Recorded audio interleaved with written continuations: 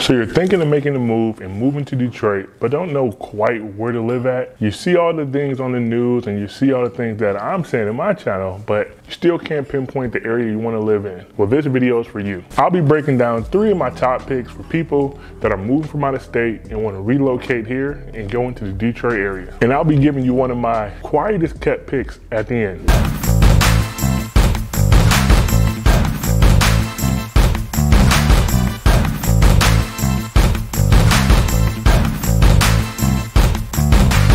What's going on? Welcome to my channel. My name is Ed Butler. I make videos about living, working, eating, sleeping, and playing in Detroit. If that's something that you're looking to learn more about, make sure you go ahead and hit the subscribe button and tap the like button for me too. I'm also a full-time realtor, so I help people move within the state of Michigan or to the state of Michigan every single month. And I love to have your back in your home buying or selling journey. All my information is down below. Feel free to reach out. And with that, let's hop into the video. Coming in at number 1 is going to be the Boston Edison Historical District. This is definitely one of my favorite places to take people that are shopping to come move to Detroit from out of state, because I don't know of any other place that you can get more bang for your buck than in the Boston Edison Historical District. Fun fact, it's actually one of the largest historical districts in the entire United States, with over 900 homes built there. This is going to be made up of 4 different blocks, and that's going to be Boston Boulevard, Chicago Boulevard, Longfellow Avenue, and Edison Avenue. And this district is going to stretch from Woodward on the east side and all the way down to Linwood on the west side. And if you want to buy in the Boston Edison district, over the last year, 43 homes sold at an average price point of $370,000. Now, if you're saying that's a little steep,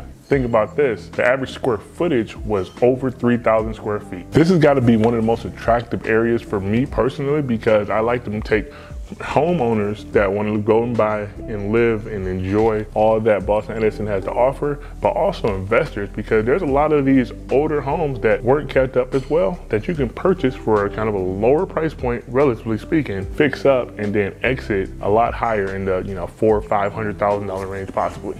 Moving on to my next pick, and that's going to be the University District. What makes this neighborhood so attractive to me is that it's surrounded by so many other affluent Detroit neighborhoods, like Sherwood Forest, which is just adjacent to it, and then Palmer Woods as well. And then it's bordered by the Detroit Golf Club. This neighborhood boasts over 1,200 homes built during the golden age of housing. That's going to be the early to mid 1900s. So they're all really well built and they look absolutely stunning. So the borders for the University District are going to be 7 Mile to the north, McNichols or 6 Mile to the south, and then on the east side we're going to have Livernois Avenue, and then on the west side you're going to have the Detroit Golf Club, giving you a pretty good square border. Of the 45 homes sold last year in the University District, the average price point was right around $313,000, with an average square foot of about 2,700. So if you're looking to move somewhere to get a little bang for your buck, you're following the theme, Detroit's your place to look. Speaking of which, I actually just helped a couple move here from California in late 2021. We got a home in the University District for pretty much a steal of a deal. We got it at right about $280,000, and I can tell you right now, if we relisted that home on market the right way, it'll be worth closer to $350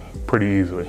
All right, if you're getting anything out of this video so far, do me a favor and go ahead and reach down and tap that like button for me. It goes a long way for the YouTube algorithm. I appreciate you. All right, last but not least, we're gonna have Salle Gardens. This is my sneak peek that a lot of people don't really talk about, but it's definitely one that's starting to become very formidable in the battle of different neighborhoods in Detroit. This is actually a current hotspot for investments from investors and the city itself. Salle Gardens has received approximately $1.6 million in investments over the last few years, and it's continuing to grow. So the parameters or locations for Salle Gardens are going to be Rosa Parks Boulevard to its east, West Grand Boulevard to the south, Linwood Avenue to its west, and north is going to be capped by Euclid. Now, if you're thinking of entering this Salle Gardens market, of the 17 homes that were sold last year, the average price point was about $180,000. Now, don't take this as this is a cheap place to live in, move in ready. Of those 17, many of them were flips that were bought at a lower price point. For some of your more finished, done, flipped properties, you're gonna be looking at $300,000, $400,000 range. Actually, the highest sale last year was $410,000 in this neighborhood. And they had an average size of about 2,100 square feet.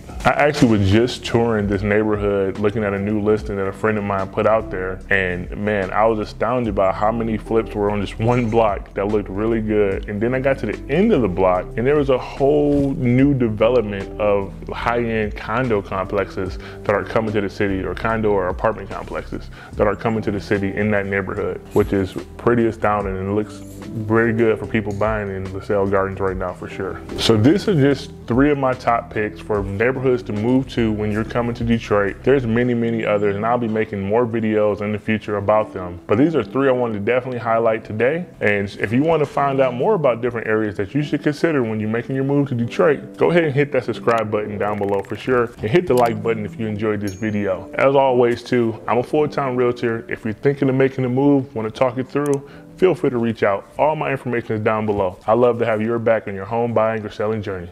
And with that, I'll catch you on the next one.